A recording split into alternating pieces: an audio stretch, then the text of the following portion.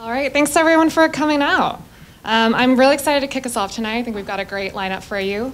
And we're going to start just by talking a bit about prototyping in general. But before we do that, I wanted to give a bit of background on myself. So I have a bit of a mixed background. I actually went to UC Berkeley, right across the bay, where I studied computer science. Go Bears, if there's any alumni in the house. And I actually studied computer science because I didn't really know what I wanted to do. And I thought that if I studied CS, it would probably be helpful, like no matter what I ended up doing in the future. And so while studying CS, I realized that I was really interested in design and user experience and the human-centered side of things. And so I'm currently a designer at Pinterest. And I work on activation and growth, so primarily thinking about our new users and people who are lower engaged and helping them better understand how we can help them understand Pinterest and how Pinterest can help them. So in between these spheres of computer science and design, there's kind of this sweet spot in the middle. And that's where prototyping tends to live, I think. It can often bridge the gap between the two. And that's why I like to do a lot of work here. And so at Pinterest, I also love teaching. So I teach a workshop. I teach other designers how to design with Framer, but also an introduction to programming and prototyping in general. And so in December, I ran a workshop which was split into 2 tracks, an intro to Framer and more with Framer. And the first 2 days were focused on kind of getting people settled in, introducing programming, building some examples together. And the later 2 days were focused on a more advanced set of skills.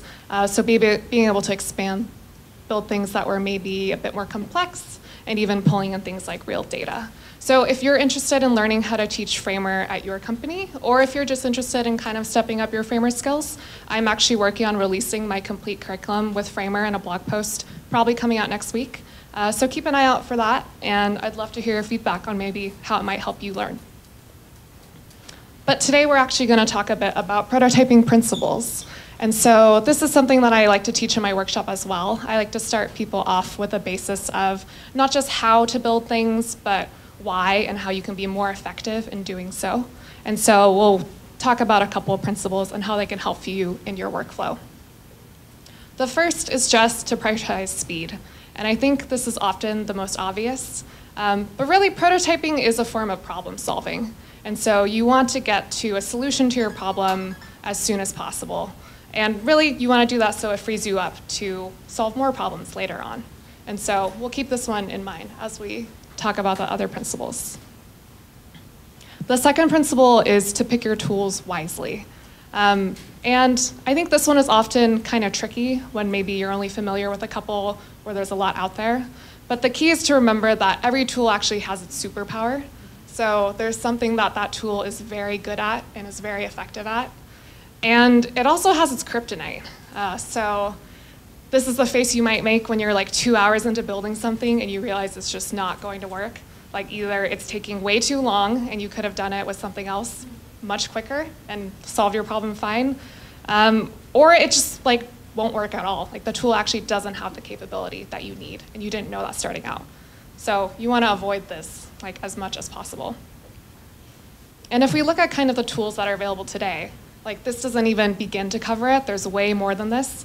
And it's quite exciting that people recognize that we need more tools that are better suited for our workflow. But it can also be pretty overwhelming. Like if you're not familiar with a lot of these and you want to, pick up a new skill set, it's confusing to know where to start.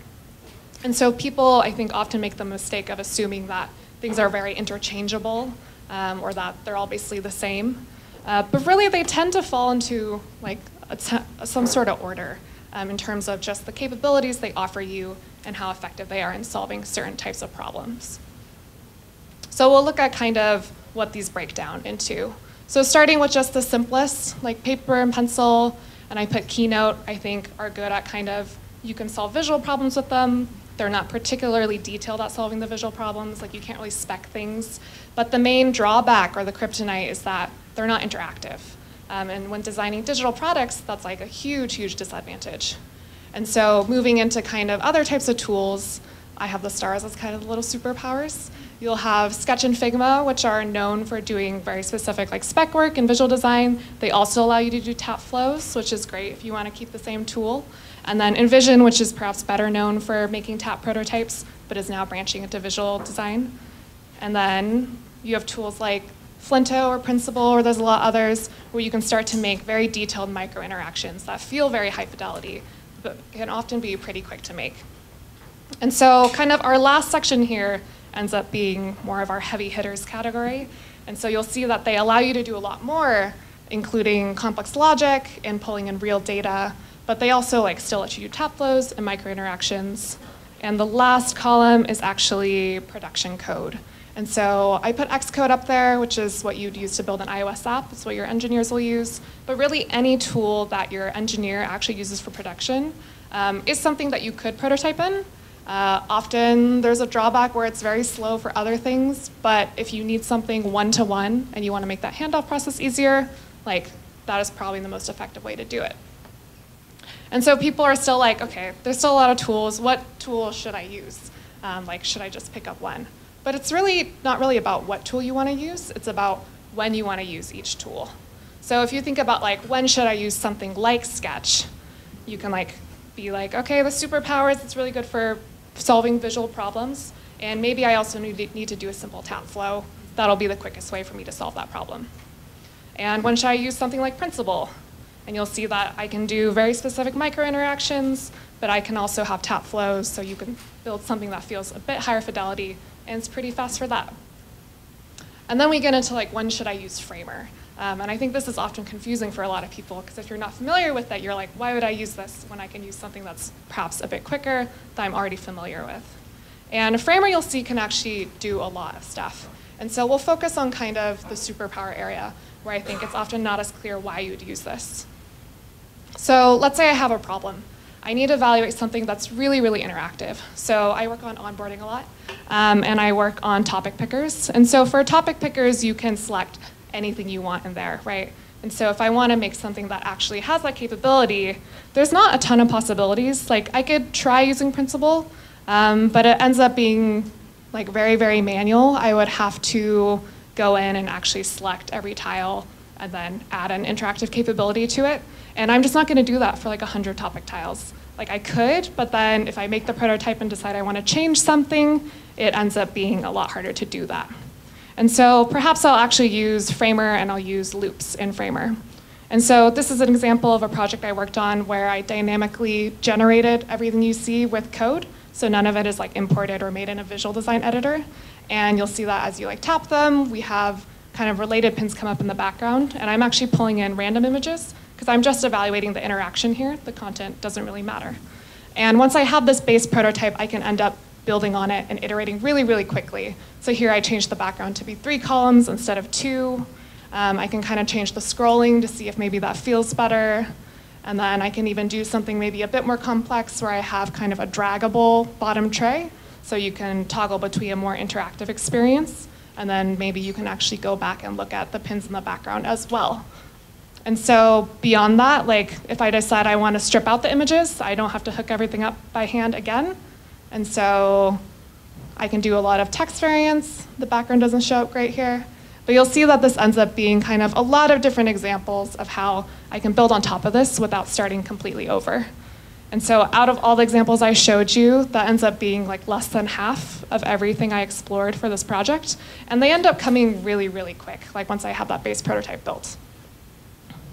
So another problem. Let's say I really need the content to feel real.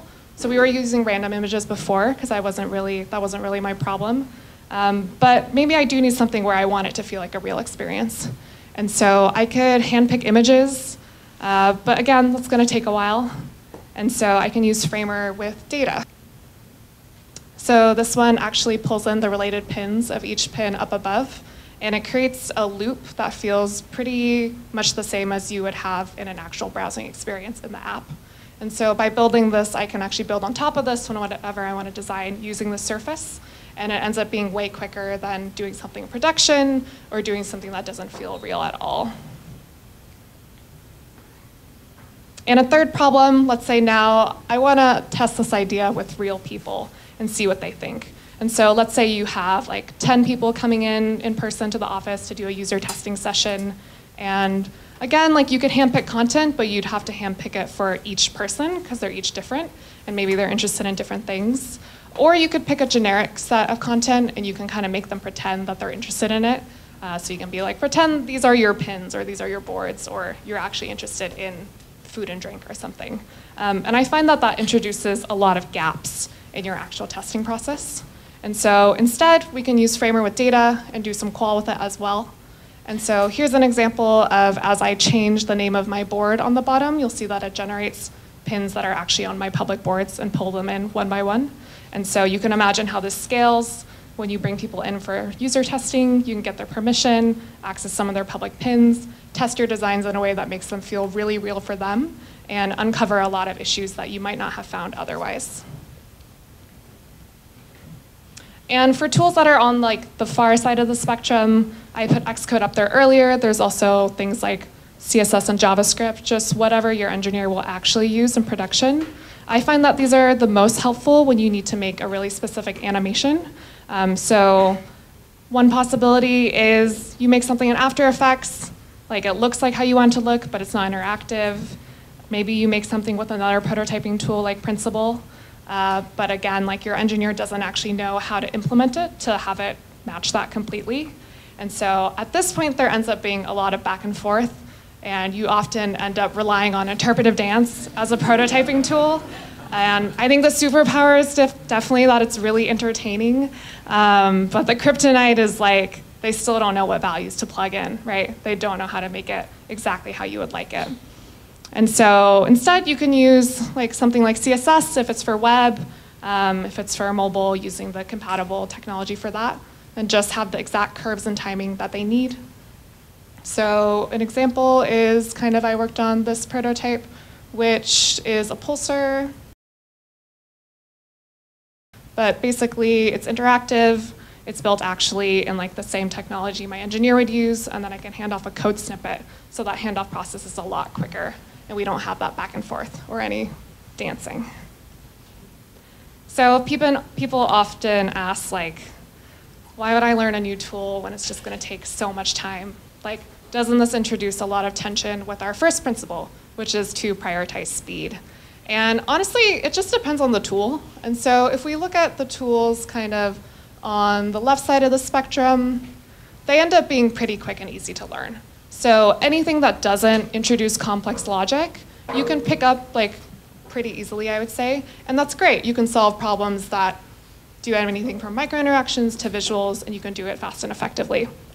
But if you're working on problems that need something more complex, and need to be higher fidelity, or even need data, although that may be rare, then you'll want to know a tool like Origami or Framer, because it'll just help you solve more problems. So like an example of kind of a toolkit that maybe would be useful for a lot of people in this room is you always start with sketching. You solve your visual problems in something like Sketch that lets you spec things. Maybe you do some tap flows there. You use Principle for things that you need to build quickly that involve microinteractions. And then you have a tool like Framer that allows you to do complex logic and pull in data. And then maybe if you like, then you can pick up something like CSS or something if you do a lot of web prototyping, so you can make that handoff process easier. So it's all about just knowing when to use the right tool. And honestly, like the time you invest in learning will actually make the time you save later on. So it's okay if it takes a bit longer at the beginning, it'll be worth it in the end. So our third principle is actually just to always be prototyping. And so this is if we look at kind of a product cycle of fidelity over time. Usually like you start out and you don't really know what you're doing, and it takes a while to get to a higher point of fidelity. And then you'll do the same thing as you start talking to your engineers and try to make this thing a reality. And then it happens again, like even as your engineers build on it later. And so ideally, if you prototype, it ends up being a stepping stone that gets you to a higher point of fidelity at an earlier point in time. And so this means that like you'll do it as you design, which I think most companies do. You'll do it a bit later when like you start talking to your engineers and making that handoff process better. And then even your engineers will do it later to figure out like the faster way to build this thing more effectively. And so even if like the designer isn't doing the prototyping, it should always be a mindset that's kind of there in the company and that everyone is aware of. So when people talk about prototyping as part of the process, I think it's really that prototyping is the process. Like you always want to be remembering these principles and implementing them in your workflow. And so just to recap, just remember that speed is always everything. although sometimes it's worth slowing down a little to pick up a skill that'll make you faster in the long run. Knowing how to pick your tools wisely for the problems you're solving and having a couple different ones with different superpowers is the key. And then to just kind of spread the mindset to your entire team that you should always be prototyping. That's it. And I'd like to give a special thanks to Amit Pataru, who I worked with at 53, who taught me a lot of what I know, and Long Cheng for notes on this talk.